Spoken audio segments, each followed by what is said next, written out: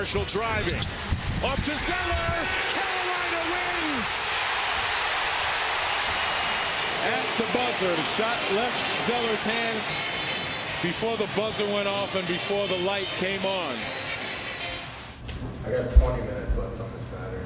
This will be all be edited, right?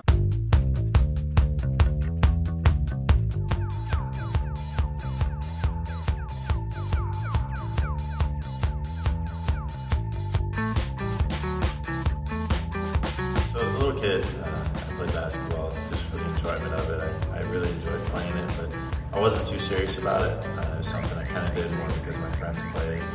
And then about sophomore year in high school, into freshman year, I really started to get more serious about it. I grew 8 inches in a year, which definitely helped.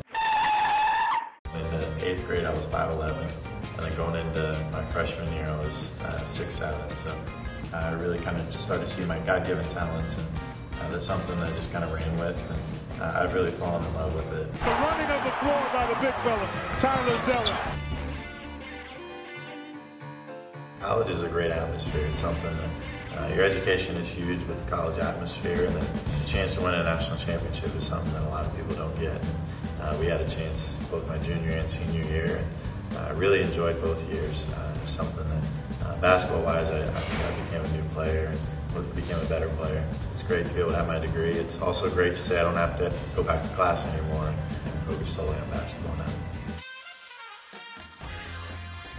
I think Coach Williams, Roy Williams, has done a fantastic job of preparing me for the NBA. Zeller, jam! It is incredible how great of a coach he is. He understands basketball very, very well, so I understand a lot of different strategies. I kind of understand everything that he wants to do, so it was a great plan for him, something I'll always be happy for and glad that I played for him, and going forward I think it'll help me tremendously.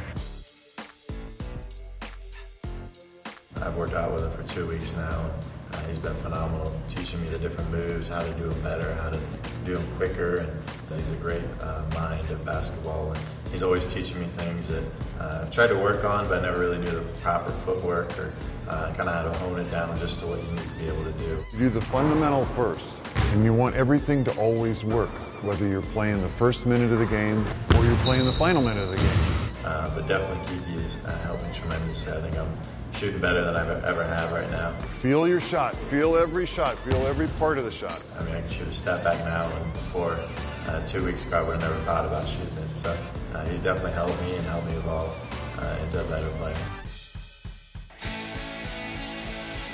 Anytime that you get dressed up, it's always interesting, but I've got Jillian, a fashion advisor, that helped me put on outfits today. Gotta get the strategy and the roll here. Gotta get the strategy, huh? It's something that I really enjoyed just because a lot of the things I've never been exposed to. So Make it messed up?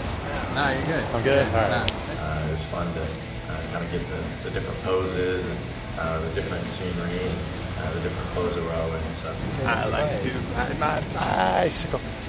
And it's a great group to work with, so it was very enjoyable.